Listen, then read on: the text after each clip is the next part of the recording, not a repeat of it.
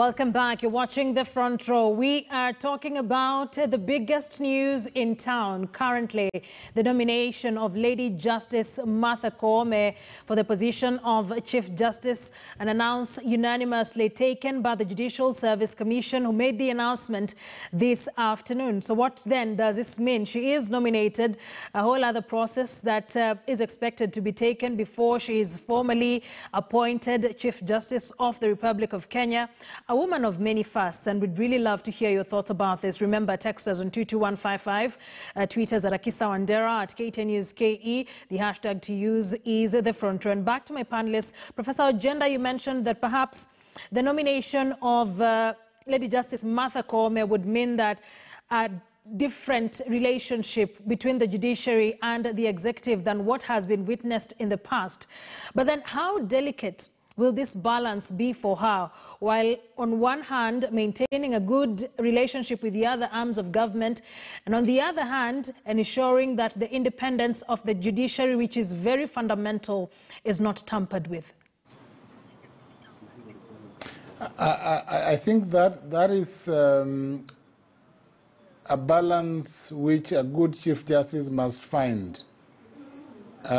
Because a Chief Justice must ensure that while they ensure that there is ease with which the other two arms of government work with the judiciary, or the three arms of government work, they ensure that judges maintain their independence and that the institution of the judiciary remains respected. Remember, the practice of law thrives only in an environment where there's respect of the judiciary, and it is only out of the respect of the judiciary that court orders are respected and implemented. Where the public feels that there is no independence of an arm of government or the judiciary, then that is when you find the public starting to ignore court orders. And you then find that the public, then you get into a situation of anarchy, and where there's disobedience of a non-implementation of court orders. So I know that Judge Koome has been in the judiciary for many, many years, since 2012. She was in the Court of Appeal from 2012. She's been in court from 2010. And she is a judge who understands the necessity of maintaining this independence and must trot that balance, ensure that that balance is keenly maintained. Remember, the judiciary needs the parliament in implementing their budget. When you present estimates before parliament, parliament must pass those estimates so that a vote of monies that is sent to the judiciary fund and that runs the judiciary is taken through the process. And then there's the oversight role of parliament. That must also be undertaken by Parliament. But then the other role of the executive is key. The standoff that we've had between the executive and the judiciary has not been a healthy one, where we've had a standoff on the swearing in of judges.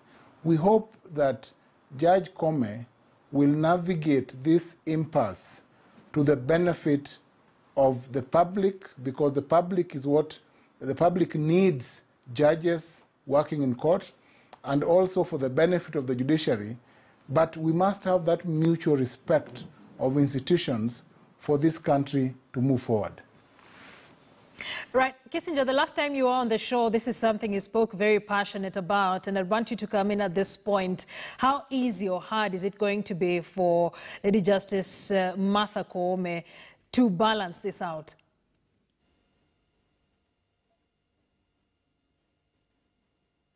I think that Martha Koome, JSC was in that institution. For JSC to have settled on Martha Koome. Well, we seem to really have a problem with that. Kissinger, let's sort that out. We'll be coming to you shortly once we've sorted that out, and I'd still really need you to respond to that question. Let me pick it with Maria Mbeneka, who's an advocate, looking at how She has carried herself throughout the interviewing process to where we are now. What do you think would be the biggest issues that Martha Koome needs to start addressing once appointed Chief Justice? The obvious issue right now will be to ensure that the judiciary is well funded, because you remember that the former CJ, that was the biggest perhaps challenge he had as a Chief Justice. And it really hampered the operations of the judiciary. It hampered the rolling out of the digitization program that has now seen everybody essentially having to take out their matters or to take on their matters online, and even the judiciary having to work online. So for it to be effective, because it's not yet as effective as we want it to be, the incoming CJ has a full tray in ensuring that she negotiates really strongly, both with Parliament and the executive, and ensures that the judiciary is well resourced. Coming at a time where even the judiciary is rolling out specialized courts, such as the one that was launched yesterday by the Deputy Chief Justice Mwilu. Small claims court is now a pilot, and I'm certain that it would have been the desire of the judiciary to have this court rolled out across the country, because it's impossible to imagine that it is only in Nairobi where small claims would be handled and handled well. So we have seen also the stifling or this complete grind to a halt of the mobile courts. This has actually affected delivery of service in the judiciary. We have seen in some stations that are not well, resourced in terms of personnel. A lot of backlog in some of the courts, such as the Employment and Labor Relations Court. So we have also the adoption of ADR by the judiciary. This is yet to be fully implemented, and smoothly for that matter. So the incoming CJ, Martha Koome, has a lot of work to do in ensuring that the judiciary performs at an optimum, because Kenyans expect that their matters would be heard and heard in a timely manner, because the justice delayed is justice denied.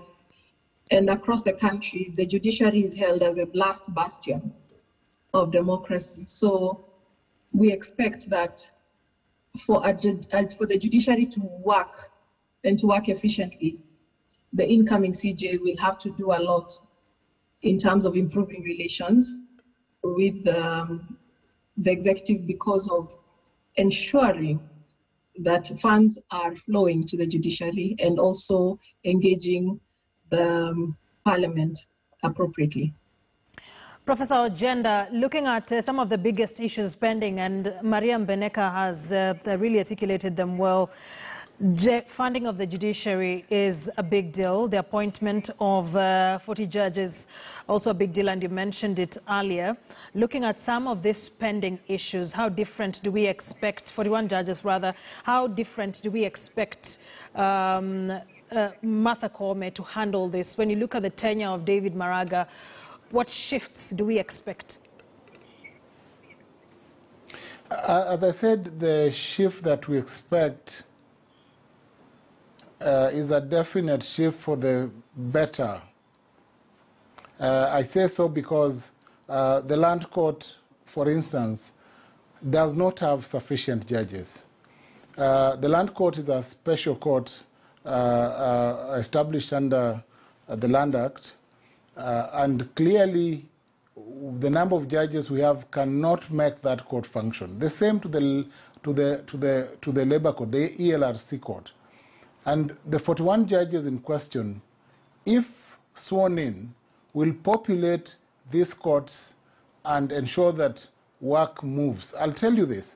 The Land Court in Nairobi, for instance, is giving dates in 2022. So if you have a land matter and you get an injunction in your matter, you are stuck before judges because there's no date to, in fact, in some end of 2022 or 2023. It is unfortunate. So that Judge Koome, in ensuring that the 41 judges are sworn in, will have helped the judiciary move to the next step. Secondly, as I said, the budget question of the judiciary has been a big problem. Previously, we were on 17 billion as the budget for the judicial arm of government. But now, we then slipped to 14 billion. And I think in the last budget, the former Chief Justice indicated that there was a time when we only had 50 million for development in the judiciary. And yet there are courts that are incomplete.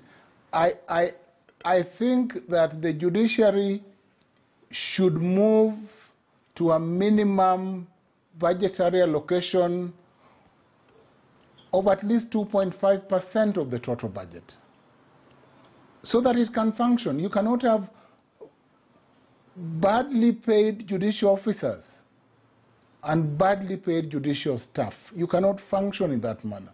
So we hope that Judge Koome will ensure that magistrates and judges are remunerated well, that they have functional independence that can only be, we can only ensure works when they have sufficient financial independence as well. That judges can do circuits comfortably. They can go to stations where there are no judges and render service. That even the 41 judges that will be appointed will be resourced to ensure that they perform. That even what we have now, the framework, we operate under information, IT, under good networks for every station, so that even those that are outside the 4G network can be able to do trials online. And I think resources, the judiciary is one under-resourced institution. This must be dealt with. It looks like a full in tray. There are a lot of questions that are coming up, and especially that Kenya will be heading into an election in a year's time. But before that, let's just take it back a bit and revisit Lady Justice Martha Koome's interview by the JSC. Koome was put to task over a controversial ruling, a bench she sat on during a public holiday made in the absence of some of the parties to the case, barely hours to the chaotic 2017 repeat presidential polls. Let's take a look at that.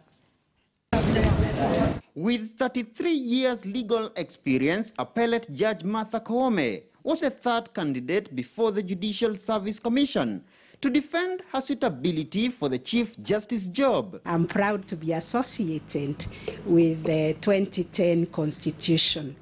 I was chairperson of FINDA, and in FINDA we spearheaded law reform that has led to a raft of reforms. But the ghosts of the bitterly disputed 2017 polls came to haunt the judge over a controversial ruling by a bench she was a member on a public holiday, only a day to the October 26, 2017 chaotic repeat presidential poll. In the ruling, the court overturned an earlier verdict in which High Court Judge George Odunga had ruled that returning officers and their deputies, recruited by electoral body IEBC, to oversee the next day's polls were in office illegally. This was a determination of an election which is taking place the next day.